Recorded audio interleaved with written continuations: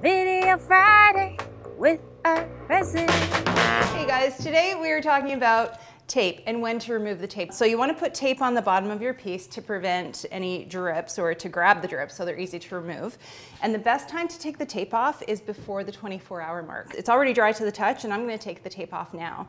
And it's so easy because the resin is still, it hasn't fully cured yet. It's still really flexible. You can see I'm just pulling these drips off. So the tape is going to be so easy to take off because it hasn't fully bonded yet.